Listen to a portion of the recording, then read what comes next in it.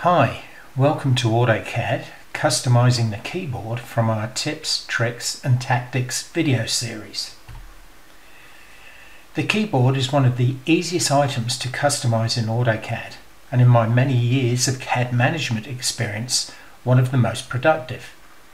Many AutoCAD users are reasonably good at using the keyboard and can get to commands quicker than many of the other customization methods. We're going to look at 3 different ways of customizing the keyboard inside AutoCAD.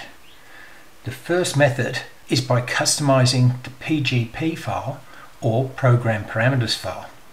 The second method is by customizing the CUI or Customize User Interface file. And the third and last method is by creating an LSP or AutoList file. In this session, we're going to be looking at the CUIx file. So where is the CUIx file? You can find the AutoCAD.CUIx file tucked away under each user's roaming folder on C drive.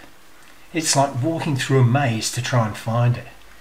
However, you will notice that under the AutoCAD Options command, it is in the first shown folder under Support File Search Paths. Many people ask, can I move this file? And the answer is yes. However, I think it's a better idea to create a new CUIx file that you can customize and use the CUI load or menu load command to bring it into AutoCAD. We will show you how to do this in this video. Your new CUIx file should be placed in a central CAD library area, as it is easy to reconnect to these files whenever you upgrade. And it's easy to give other users access to these files by either copying them to their C drive or to a commonly shared area on your server. So let's look at 3 different methods for setting this up. The first option is if you are a standalone user working on your PC with no server. Why not create a new folder on your C drive with a subfolder, say called CAD Library, and another subfolder under that called Support. Save the new CUIx file into here. The next thing to do is in AutoCAD, go into Options and add this new path to the top of your Support File Search Paths so that AutoCAD finds and uses this folder and its files first. The second option is if you are a network user working on your PC with a server, and all users have to use the same company customized CUIx file. Why not create a new folder on the server, in this example your S drive, with a subfolder again called CAD Library and another subfolder under that called Support. Save the new CUIx file into here. The next thing to do is in AutoCAD, go into Options and add this new path to the top of your Support File Search Paths, so that AutoCAD finds and uses this folder and its files first. Remember, if this file is edited, it affects all users, so it is normally managed by the CAD manager. The third option is if you are a network user working on your PC with a server, and you are allowed to work on your own customized CUIx file. More often than not, users have a personal drive on the server, normally the H drive. Create a subfolder, again called CAD Library, and another subfolder under that called Support. Save the new CUIx file into here. The next thing to do is in AutoCAD, go into Options and add this new path to the top of your Support File Search Paths so that AutoCAD finds and uses this folder and its files first. Remember, this file can be customized by each individual user to suit their requirements, and any editing does not affect other users. Let's look how to create, edit and use this new CUIx file. In AutoCAD, at the command prompt, type CUI, hit enter. Okay, this will bring up the Customize User Interface dialog box. Select the Transfer tab. In this example, I'm going to save the new CUIx file as individual.cuix file.